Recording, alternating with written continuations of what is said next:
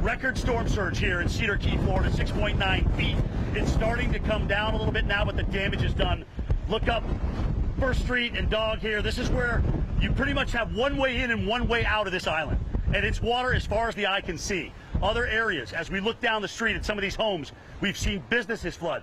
We've seen homes flood. We've seen structures obviously washed out here and bobbing around in the water. Parts of trees, parts of lattice, big tanks and things like that that look like they're probably a part of this Nature Coast Biological Station, which is where we're at. We're up at 25 feet, all right?